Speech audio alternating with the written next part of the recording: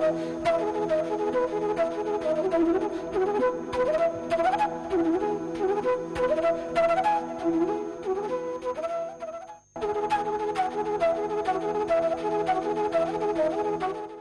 friends, good afternoon and welcome to Erisite live lectures. Dear friends, today in genetics we will be talking about genetics evolution part 1. To discuss this topic we have with us our subject expert Dr. Virendra Singh Rawat. Dr. Rawat is Assistant Professor in Department of Zoology in Hindu College, University of Delhi. Without further ado, I would like to welcome Sir to our studios and request him to start the lecture. Welcome, sir. Thank you. Friends, today I will be talking about a very important aspect of genetics, which is the role played by genetics in evolution. Evolution, as we all know, is basically accumulation of changes which causes speciation. One species might change into another species through accumulation of these changes. Now, how these changes accumulate over a period of time, what are the various processes through which these changes accumulate and give rise to new species, that I will be talking about in today's lecture. And the outline for today's lecture is that I will be discussing about what is the exact role of mutation in evolution, what exact role mutation plays in evolution to take place, and what is the role of migration in evolution. After this particular lecture, we should know how mutation and migration alter the allele frequencies in a population. Because as we know that one population is distinct from another population of a species in the frequency of alleles which are present in those populations. And over a period of time, the alleles might change into new alleles and they might gain new function, and over a period of time one population of a species might change into another species through accumulation of these changes and alteration of allele frequency. So, what exactly is evolution? Before we start with discussing the role of genetics in evolution, I would like to point out, discuss what exactly is evolution. Now, evolution consists of progressive changes in gene pool of a population. Now, gene pool is the sum total of all genes of all alleles which are present in a given population of a species, and evolution is basically how the allele frequency of different genes change in a given population. And evolution occurs because of genetic variation in population. If all the populations are similar, then evolution cannot take place. Only because there is some kind of variation in allelic frequencies or types of alleles or types of genes in a population, then only evolution can take place. Otherwise, all the population would be similar. Now, natural selection acts on these populations which are having genetic variations, and the best adapted organisms are selected through these particular processes. Now, there are four processes which account for most of the changes in allele frequencies in a population. Any population can be said to be varying at a particular locus if it is having different allele frequencies in different population for that particular species. Now, there are four processes which are named here which lead to change in the allelic frequencies in different populations of a species. Now, what are these four processes? They are namely mutation. Mutation, as we all know, is alteration of the base pair sequence in the DNA of individual. Only if a mutation occurs in the gametes, then only it can pass from one generation to another generation. If it occurs in the body of the organism, it won't be passed on from one generation to next. So, for mutation to be a process for bringing about evolution, it has to occur in the gametes of the individuals of the population. Secondly, second process is genetic drift. Now, genetic drift is basically a random change in allele frequency which is unrelated to any alleles influence on the reproductive success. Now, what does it suggest? It suggests that the genetic drift is a random process. Whatever allelic frequencies are present in population, they might get changed by a random chance event. It is not necessary that only those alleles are preserved which accrue some benefit to that particular population. It is a random event, it is a chance event. Any allele, it might not be very much adaptable to that particular organism. It might be deleterious also, but that will be saved in this particular population and it will be passed on to further generation. Third process which brings about evolution is migration. Migration is basically change in allelic frequencies which is caused by movement of individuals from one population to another population.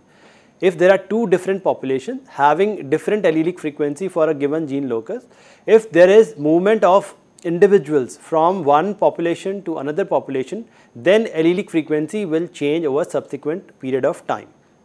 And fourth and very important process is natural selection. Now, what is natural selection? It is basically a guiding force which acts upon the mutations produced in any population, and it brings about a change in the allelic frequencies by selecting only those alleles which provide some benefit to the organism. That is, those alleles which impart greater reproductive success or greater adaptability to the organism, those alleles are selected and they are passed from one generation to next generation. So, in this manner the alleles which are beneficial, they are passed on and allelic frequency changes in a population. So, these are the four methods which bring about changes in allelic frequencies of population, namely migration, genetic drift, mutation and natural selection. Now, first I will be talking about mutation. What exactly is mutation? Basically, it is an essential process in evolution because it is the ultimate source of genetic variation. Any genetic variation in any organism can be brought about by mutation only. The process of meiosis which occurs during sexual reproduction, it brings about recombination in individuals in the alleles of specific locus, but it cannot produce new sequence of nucleotides of specific allele. That can only be done through mutation. So, mutation produces the raw material on which different forces of evolution will act upon.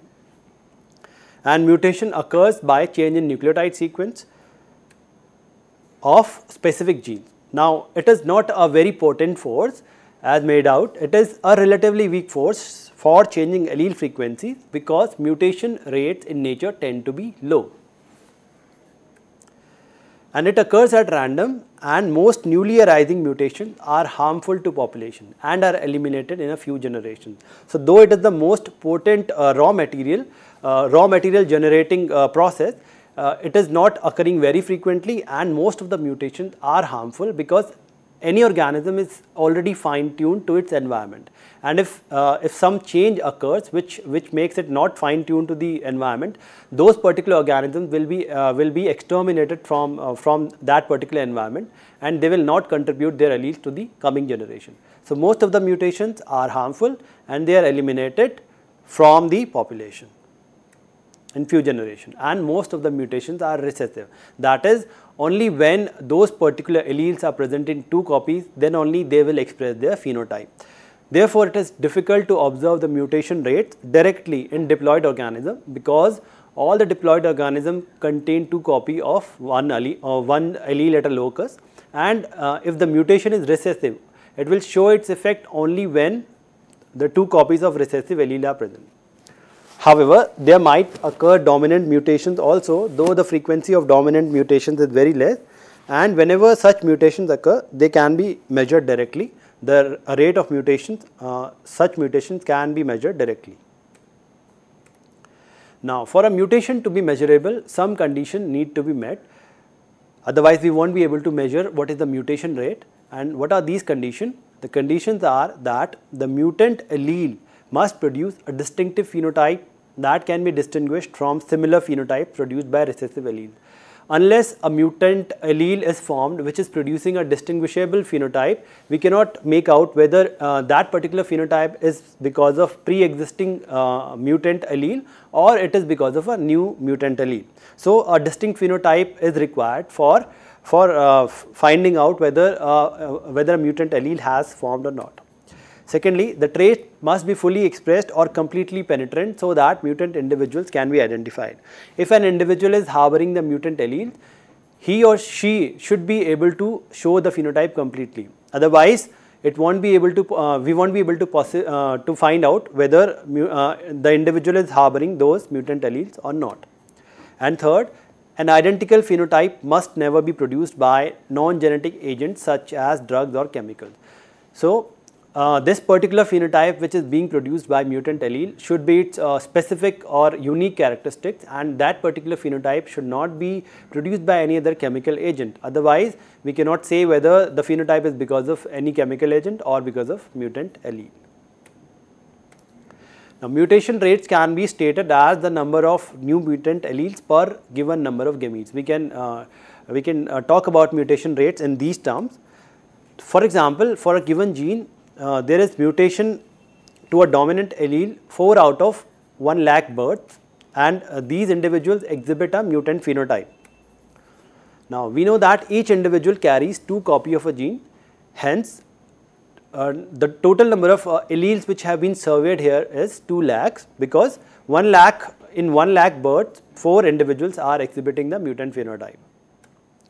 Now, if the affected individuals are taken to be heterozygous, it means that 4 mutant alleles out of 2 lakh exist. We had 4 individuals which were exhibiting the mutant phenotype, and these were out of 1 lakh individuals. Total alleles surveyed would therefore be 2 lakhs, and out of these 4 alleles are taken to be mutant, because we are supposing that individuals who are exhibiting the mutant phenotype, they are heterozygous. So, the mutation rate for this particular gene is 4 by 2 lakh, which comes to a very low rate of mutation. Now, taking another example, suppose we have 2 alleles for a gene locus capital A and small a, and frequency of capital A is 0.9 and that of small a is 0.1 in the population.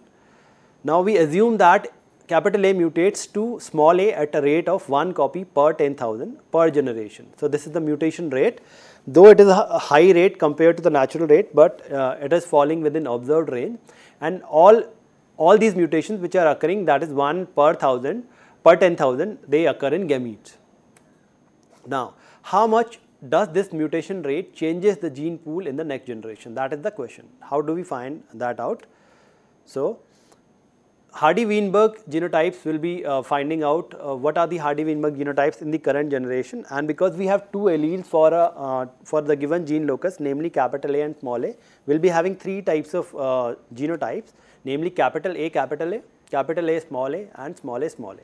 The frequency of these genotypes are basically 0.81 for capital A, that is dominant homozygous, 0.18 for heterozygous, and 0.01 for recessive homozygous genotypes. With no mutation, allele frequency in gene pool will stay constant, that is it will be 0.9 for capital A and 0.1 for small a from one generation to next generation. There won't be any change in allele frequency. But mutation reduces frequency of A, capital A, and increases frequency of A if there is, as we have said, that there is 1 out of 10,000 rate of mutation of capital A to small a. So, we see that if there is no mutation, allelic frequency will stay constant, but if there is a mutation, then what is the frequency of capital A? It can be calculated as such. 0.9 is the frequency of this generation, and mutation rate is 1 out of 10,000, that is 0.0001. This particular rate is to be multiplied with the frequency of capital A for the present generation. These many alleles are getting converted to small a, so they will be subtracted from the total allele frequency of capital A. Whereas in the case of small a, we are getting alleles from A type, because capital A is getting mutating to small a type. So, the frequency of small a would be increasing. Apart from original frequency of 0.1, will be adding 0.001 into 0.09. So, this will be the new frequency of capital A and small a. Capital A frequency would decrease, whereas small a frequency would increase. So, capital A frequency is 0.89991 and small a frequency is 0.10009. This happens when mutation is occurring. So, this particular figure encompasses what exactly is happening. If there is no mutation, if there is no mutation from capital A to small a or small a to capital A, then allelic frequency stays constant from one generation to next generation. However, if there is a mutation, that is conversion of capital A into small a at the rate of 1 per 10,000, then in the next generation we will be having frequency of 0.89991 for capital A and 0.10009 for small a. And if this continues, the mutation rate continues from this generation to next generation, then we will see that the frequency of capital A would further decrease, whereas frequency of small a would further increase. Now, to sum it up, mutation as an evolutionary force does not bring about a very big change in one generation. It needs many generations for allelic frequency to change. For example, it can be seen here, frequency of capital A, which was 0.9, it decreased only to 0.89991 in one generation, and for decreasing it appreciably it would require a great number of generations. So, in this particular figure we can see that from 0.9 to reaching 0.8 it would require about more than 1000 generations. So, mutation by itself cannot bring about a very big change in the allelic frequency. As we see that after 1000 generations, frequency of A has reduced from 0.9 to only 0.81. Now, talking about further elaborating it, suppose frequency of allele capital A is P naught and small a is Q naught, and capital A mutates to small a at the rate of U and small a mutates to capital A at the rate of V. After a single generation of mutation, capital A would have increased from P naught to P naught plus V into Q naught, because V is the rate by which small a mutates to A, and small a would have become Q naught plus U PO. The change in allelic frequency of small a would be delta Q, which can be written as U P naught minus V Q naught. If P was large and Q was small, then delta Q, that is change in the frequency of small a allele, would increase rapidly. If Q becomes larger and P becomes smaller, then delta Q would diminish. This is the case of, now talking about irreversible mutations. If frequency of capital A is P naught and fraction U of all capital A becomes small a, then P1 will be equal to P naught minus U P naught, or P1 can also be written as P naught into 1 minus U. In next generation, if the same mutation rate continues, P2 will be written as P1 minus UP1, or it can further be compacted to P1 into 1 minus U. Now, putting value of P1 here, P1's value is P naught into 1 minus U. If we put that value here, we get P2 is equal to P naught into 1 minus U into 1 minus U, which comes out to be P2 is equal to P naught into 1 minus U whole square.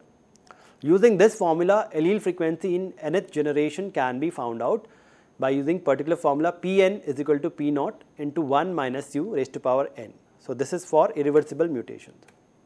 For example, if there is a mutation rate of 1 into 10 raised to power minus 5 per generation, the allelic frequency will decrease by half its present value for every 69314 generation.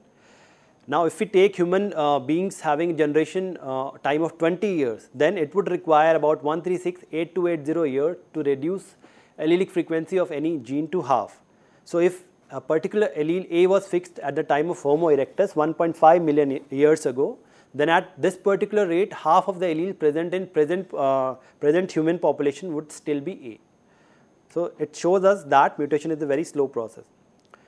Now, if we consider initial frequency of A1 allele as P naught and A2 as Q naught, and mutation rates are given here, 5 into 10 raised to power minus 5 for V and U 1 is to 10 raised to power minus 5. Then what are the changes in frequency of A2 alleles due to one generation of mutation when P and Q values are given? The frequency of capital A, A1 and A2 alleles are given. Then they can easily be calculated by using the formula as I discussed earlier. Q1 is equal to 0.1 minus 1 into 10 raised to power minus 5 into 0.1, and so on. It can be done for all the variables. Now, if what happens if the mutations are reversible, that is capital A is converting to small a and small a is converting to mutation to capital A, what formula will be using? For this we will be using mutational equilibrium formula, and it is the point at which delta Q is 0, P and Q are balanced in relation to their mutation frequencies. So for this we take UP minus VQ is equal to 0 or UP is equal to VQ.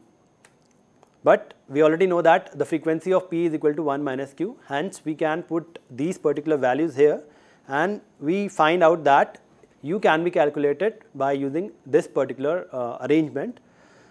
And further on we come to the conclusion that P by Q is equal to V divided by U plus V, or finally we get P by Q is equal to V by U, or PU is equal to QE. So P is the frequency of capital A, Q is the frequency of small a, U is the rate with which A is getting converted to small a, and V is the rate by which capital A is getting converted to small a. So in a population with forward mutation rate of capital A to small a, that is U, 1 into 10 to the power minus 5, and reverse mutation rate of small a to capital A with mutation rate 1 into 10 to the power minus 6, the equilibrium frequency of capital A will be V divided by V plus U, which comes out to be 1 by 11. With the above mentioned mutation rates, it will take about 63013 generations for capital A and small a to reach half of their equilibrium value. So similarly, we can see at another question, and we can easily calculate the allelic frequency at equilibrium, assuming that no other factor is working.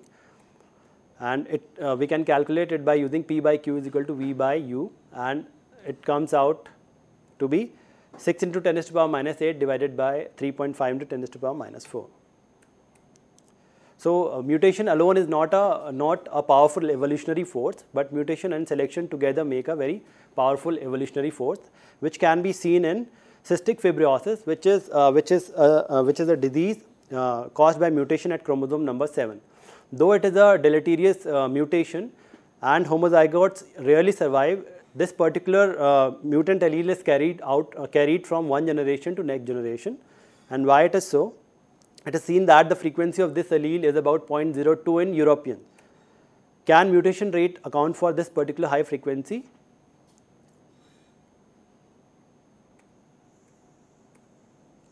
It is suggested that there might be a heterozygous advantage, and this heterozygous individuals who are having a wild type allele and a mutant allele, they might be resistant to typhoid fever. That is why these individuals carry the gene from one generation to next generation, and that is why this particular mutant allele is seen in such high frequency in European population. So it has been experimentally found out that it is true that individuals who are having the copy of this particular mutated allele, they are more resistant to Salmonella typhi bacteria. And these results show that it indeed is the case. These studies have shown that this is true, and so there is a balance between mutation and selection in evolution.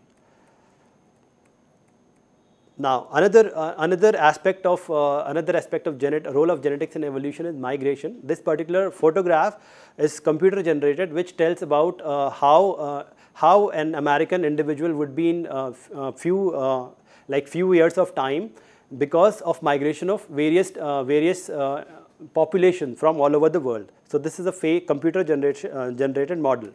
So migration is another force which causes change in allelic frequencies in population. Any species has a large number of populations which are having a large number of variable allelic frequencies, and whenever there is movement from one population to another population, there is basically change in allelic frequency of the population which is receiving the immigrants. Rate of migration can be shown as fraction of genes on island that are replaced by genes from the continent each generation, if we are talking about migration of individuals from continent to island. And Qi is the frequency of small a on island, and QC is the frequency of this particular allele on continent. So after migration, frequency on island will become Q double prime is equal to 1 minus m into Qi plus mQc. Because fraction 1 minus m of the island genes are not replaced, and among them the frequency of small a is still Qi, change in frequency of a in one generation can be shown as this particular formula. If we take Q naught to be the initial gene frequency in the recipient, and Q is equal to frequency of same allele in the migrant population, and m is the rate of proportion of the newly introduced gene each generation, then gene frequency in hybrid population will suffer a loss of small q naught equal to m q naught and gain of capital Q equal to m capital Q. So after first generation of migration, we will be having q1 minus q is equal to 1 minus m into q naught minus q, and so on it will continue for other generation. q2 minus q will be 1 minus m square into q naught minus q. So after n generation of migration, we will be having allelic frequency which can be given as this particular formula, qn minus q is equal to 1 minus m raised to power n into q naught minus capital Q. So here is the question, if qi is 0.4 for a particular population and qc is 0.6 and 10% of the parents of the next generation are from mainland, so that the migration rate m is equal to 0.1, then find out what is the change in frequency of q. So it can be calculated by the above mentioned formula, qi prime is equal to 1 minus m, that is 1 minus 0.1 into 0.4 plus 0.1 into 0.6. 0.4 was qi and 0.6 was qc, that is the frequency of q in continent. So summing it up, we get the frequency of 0.42. So frequency of q in the island changes from 0.4 to 0.42 after one generation of migration from the continent to the island. Another example is Rh blood group allele, which is R naught. In East Africans, blacks, the frequency is 0.63. Ancestors of blacks migrated to America about 200 to 300 years ago, and American blacks had frequency of 0.446 and whites had 0.028. So what was the percentage of gene entering into the black population from the white population? So again we use the formula 1 minus m raised to power 10 is equal to q, 10 minus q divided by q naught minus q, and we come to the conclusion that migration rate is 0.036, that is migration coefficient is 3.6 individuals or percent alleles for this particular locus, Rh locus, entered into the black population from the white population. And we have excluded mutations, naturally occurring mutations. We are just talking about migration, how it has affected the allelic frequency in the given population. Similarly, there are other questions which can be solved related to migration, and these are the questions which can be solved if the allelic frequency is given for both the immigrant population and emigrant population, as well as if the migration rate is given. So this is how mutation and migration affect the allelic frequency in a population and bring about evolution of population. Thank you.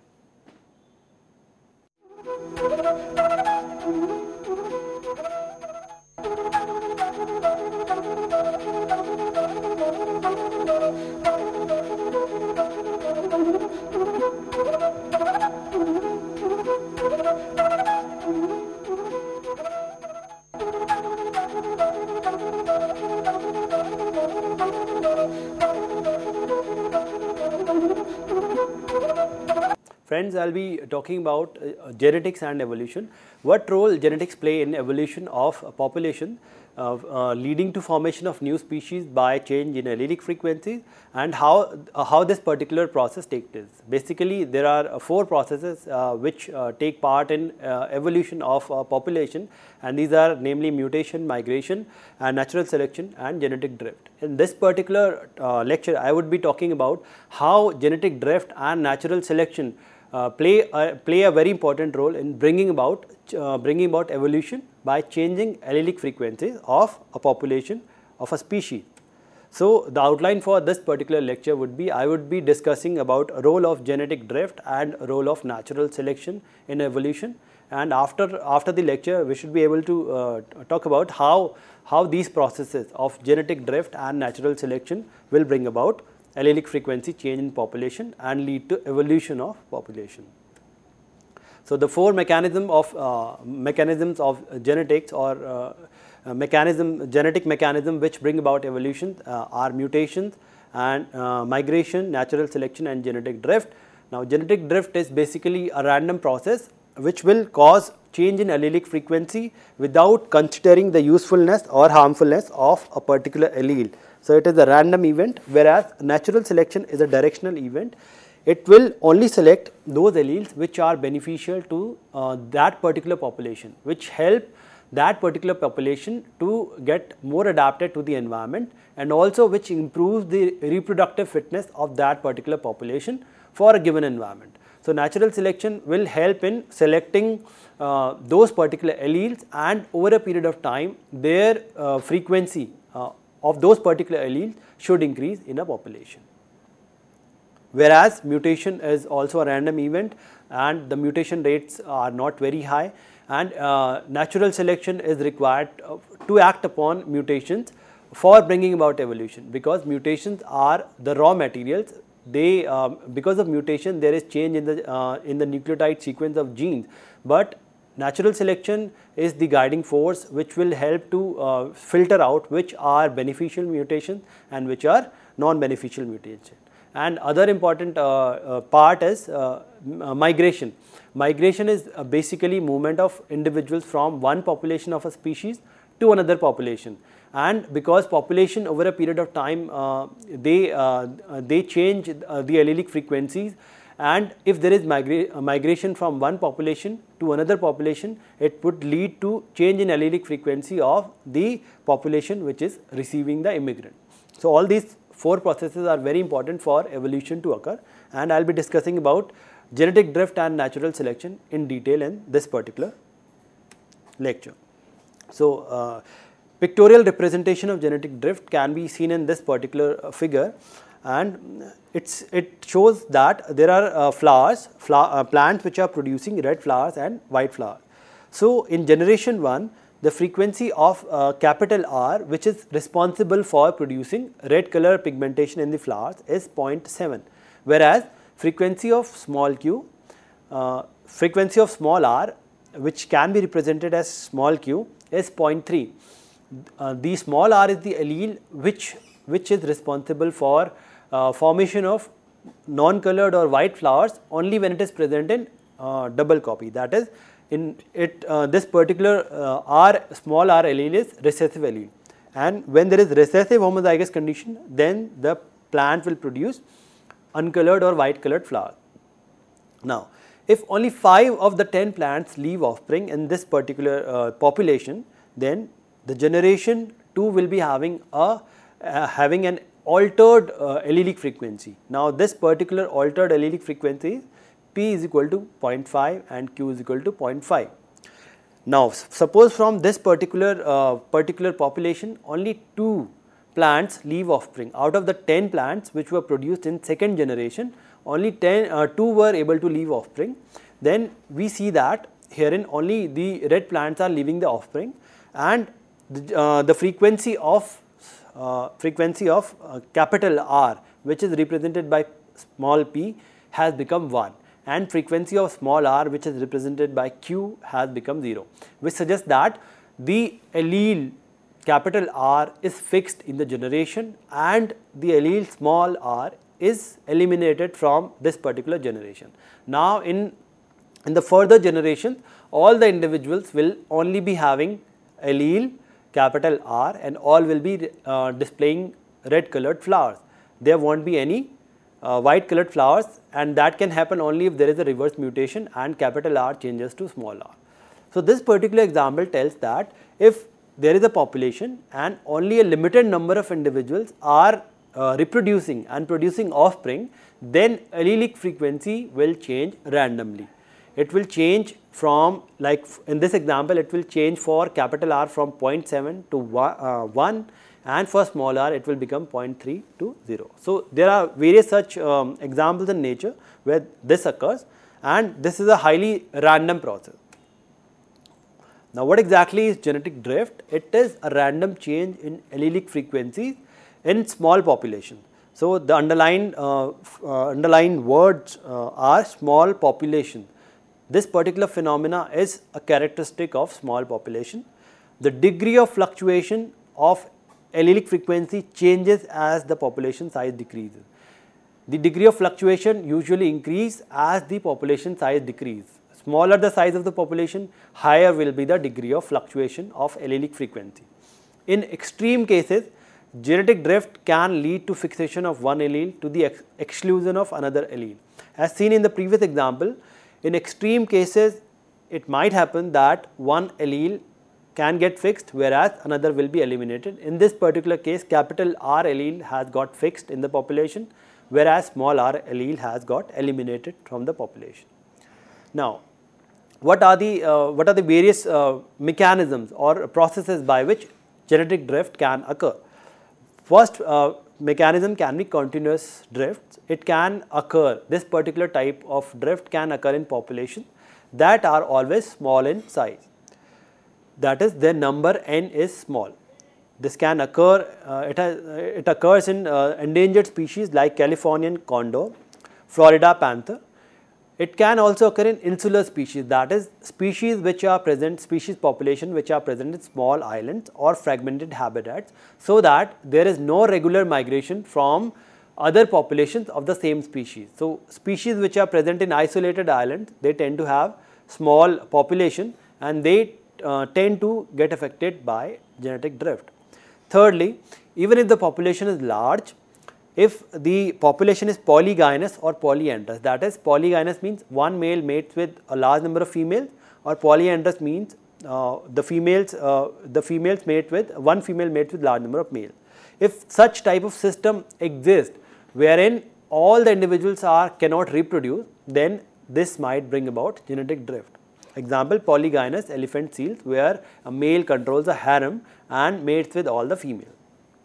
Second way in which drift can occur is intermittent drift, wherein there can be large fluctuations in population size from one generation to next generation, and it is the generation wherein there is low population, low n means low population, that causes the most drift.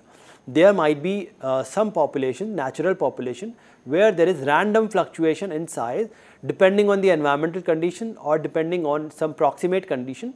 The population size might increase, it might crash, and whenever it is crashing, whenever the number of individuals is very low, some of the alleles which are present in those specific individuals, they might get fixed in the population, and only those alleles will be carried on to the further to the next generation, and so on. So, this is intermittent drift. Then third type is bottleneck effect. Bottleneck effect is when the populations are reduced to near extinction. They are almost about extinct, but then they expand to large numbers. So, it is like bottleneck effect, and if so happens the individuals which were the ones which gave rise to the increase in population, whatever alleles they are harboring, those will be transferred from that particular generation to the future population. For example, northern elephant seals, cheetah, etc. And last is founder effect. Founder effect is basically, as the name suggests, whenever there is colonization, it occurs in humans also, but colonization, if we talk about animal species, if a new habitable area is colonized by individuals from a specific population. Suppose there is a continental population of a species and some of the individuals, say 4 individuals from this particular population, move on to an island and establish a population over there. Now, the population which is established in the islands will be having the allelic frequency which was present in the initial colonizers. So, the founder individuals, whatever allelic frequency they had, they will be transmitting that particular allelic frequency to the coming generation.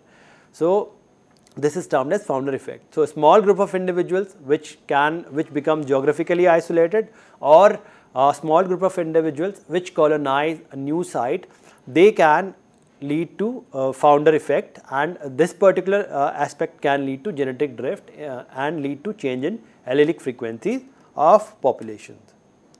Now, genetic drift is usually caused by natural disasters like a fire or a flood, and it can cause evolution due to chance rather than natural selection. Whenever there is a fire causes death of all the organisms irrespective of their fitness to the environment. There might be few lucky individuals who might survive this particular fire, and those individuals who are surviving the fire, they will lay foundation for the coming generation, and whatever alleles they are having, those will be passed on to the future generation. The left hand panel shows a figure wherein stepping off an individual on a population of insects is a random event, and this random event leads to crushing of green colored insects, and brown colored insects are still surviving. Now the next generation population will be given rise to by the brown colored individuals, and whatever alleles they are having, that particular frequency will be continued from one generation to next generation. So it is an exclusive random event, and it can fix any type of allele, whether it is harmful to the individual or whether it is useful to the individual. The founder effect is a very prominent aspect of genetic drift, and bottleneck is also another important way in which genetic drift can occur, and these particular events lead to significant change in allelic frequencies, random change in allelic frequencies. Now, the genetic drift is a phenomenon which can often lead to a decrease in variation. It leads to a decrease in variation. Why it leads to decrease in variation? Because the population, initial population which will give rise to subsequent generation, it is very small, and the alleles which are present in this small number of individuals, they will be passed on to the next generation. So the variation for a given gene locus, the variation in terms of alleles would be very low. Now, based on this particular info and what we know about evolution, do we think that genetic drift will help a population survive, or will it cause the population to go extinct? And if it causes the population to survive, why it will do so? Or if it causes the population to go extinct, why it will do so? Now, I'll be discussing this using certain examples. One of the example is that of Florida panther, which is a type of panther found in Florida. This particular panther population suffered a population bottleneck because it was hunted to about near extinction about 50 years ago. After that, there was an increase in the population due to conservation efforts, and now there are only about 50 to 80 animals for this particular species.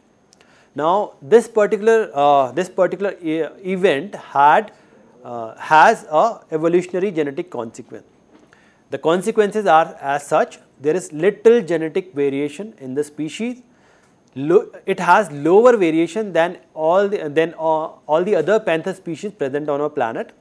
The lower variation today, the variation which is present in today's species, it is even lower than the variation in the gene loci in the museum samples which were collected in 1900.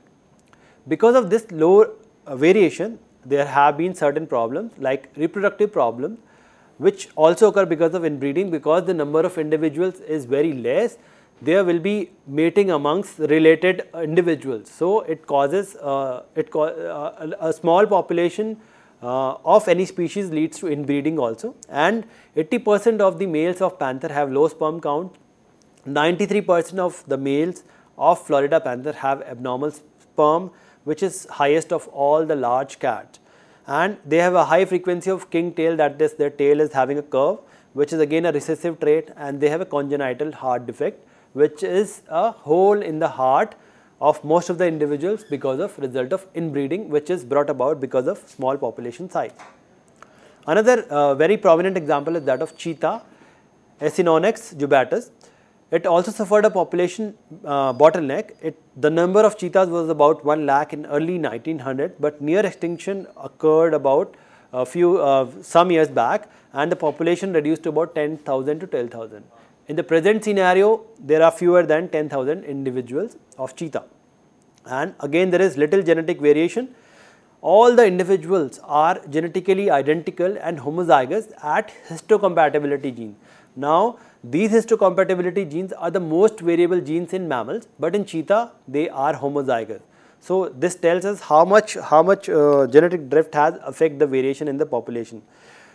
So much so that skin grafts between two cheetahs are accepted because they are genetically identical.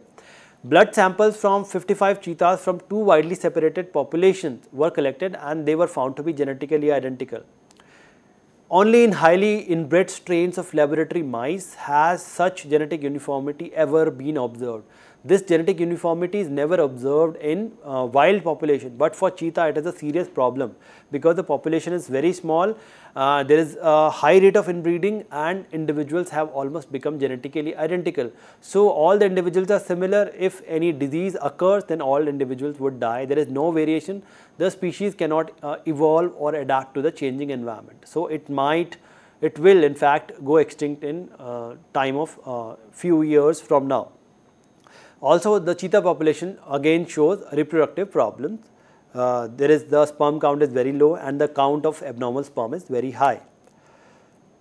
So, these particular animals, they have a high incidence of inbreeding and they are susceptible to a large number of diseases and they have a very high chance of going extinct. So, genetic drift in essence, it does not lead to evolution, it can cause extinction of a given population of a species or an entire species in fact. Now, talking about humans, how genetic drift has occurred in certain populations of humans. The Pingelop atoll in Western Pacific Ocean had about 9 surviving males in 1780. This particular atoll suffers a large number of natural calamities like typhoons, tsunamis, etc. And in 1780s, out of 30 individuals, 9 males were present and 30 individuals had survived. Now, the population has increased and it is about 2000. Now, in this present population, about 4 to 10% is blind from infancy as they are affected by an autosomal recessive disorder, achromatopsia, which causes ocular disturbances and lead to cataract formation. This particular disorder is extremely rare in human population. One of the original survivors out of 30 in the year 1780 was heterozygous for this particular allele. So, initial allele frequency was 1 out of 60 or 0.016 and this occurred because of genetic drift, random selection of alleles. Now, because of inbreeding, this particular allele has reached a frequency of 0.26. That is why such a large percentage of population is blind from infancy. Another example is that of Dunkers, which is an isolated religious community which migrated from Germany to Pennsylvania. And the population of this particular group has increased only through marriage within group because they are forbidden by their religion to marry outside the group.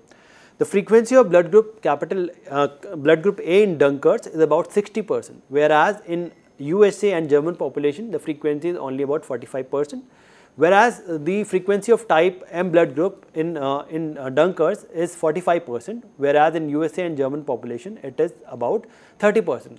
So, this variation in the allelic frequency of specific genes has occurred because the individuals which founded the population, their number was very small and whatever alleles they had, that got the frequency got fixed in the population. And another aspect is because of inbreeding, this particular allelic frequency has continued unabated from one generation to next generation. So, genetic drift is a non-directional force and it arises due to variable sampling of gene pool by the natural events, and extent of deviation for population can be measured for specific allele by the given formula how much they are deviating from the normal frequency by using this particular formula. Sigma is equal to root of PQ by N, where P is the frequency of capital A and Q is the frequency of small a and N is the number of genes sampled. Whereas for diploid organism it is sigma is equal to root PQ by 2N, where N is the actual number of parents, and this particular formula is for diploid organism. If in a population P is equal to Q is equal to 0.5 and there are two populations of 5002 individuals, what will be the difference in deviation? We can easily see using this particular formula that sigma is equal to root PQ by 2N. The population which is having 5000 individuals, it will be having lesser this particular deviation from the normal frequency than the population which is having only 2 individuals, because the denominator in the first case will become 10,000, whereas in the denominator for the second case where there are only 2 individuals, it would become 4. So, the frequency deviation of alleles capital A and small a would be higher in the second case as compared to the first case. So, smaller a population, greater will be deviation of allelic frequencies. Now, coming to the last aspect of evolutionary changes, that is natural selection, how natural selection leads to change in frequencies of alleles. As we know that natural selection is the driving force for adaptive evolution, and it rests on two premises, that all organisms produce more offsprings than which can survive and reproduce, and the offsprings which are produced and the organism themselves, they differ in their ability to survive and reproduce, and these differences are, most of the differences are because of genotype. Now, one assumption of Hardy-Weinberg law is that individuals of all genotypes have equal rates of survival and equal reproductive success, but that rarely happens in the natural population. For example, if we take an ideal Hardy-Weinberg population of 100 individuals, wherein P and Q are 0.5, assuming that the previous generation mated randomly, genotypic frequencies and number of individuals of each genotype in the next generation will be capital A will be 0.5 square, that will be 0.25. Capital A small a would be 2 into 0.5 into 0.5, and small a would again be 0.5 square, that will be 0.25. So 50% of the individuals will be heterozygous, 25 will be dominant homozygous, and 25 would be recessive homozygous. Now, suppose there is a difference in the survival rate, that is individuals with different genotypes are surviving at different rates. Then what will happen? Suppose capital A has 100% survival, then all the individuals, that is 25 individuals, would survive.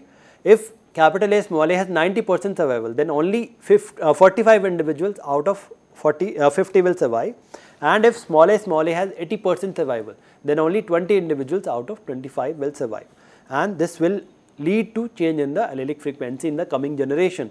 When these survivors are reproducing, each will contribute gametes, each will contribute alleles.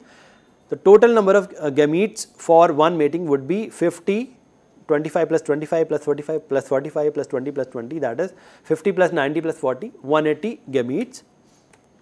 Now, what are the allelic frequency in the population now?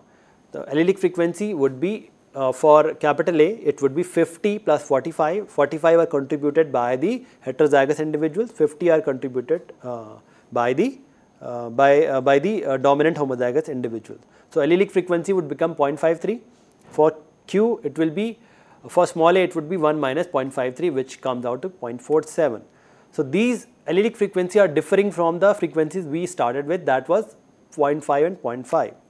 So, allele A, which had greater survivability, which had better adaptability, that has increased, and the allele small a, which was causing mortality in the individuals, which was not efficient, its frequency has decreased in the population.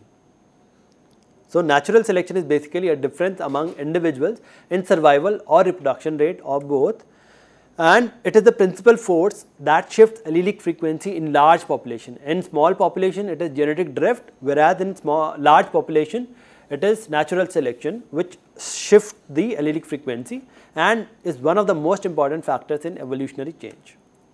Selection occurs whenever individuals with a particular genotype have an advantage in survival or reproduction over other genotypes which are present in the population. The selection can vary from 1% to 100% for lethal genes. Lethal genes might have different degree of expression. They might be completely selected against, or they might have a lesser degree of lethality, and the degree of selection would be less in that particular case. So, individuals will select those individuals which are showing better adaptability.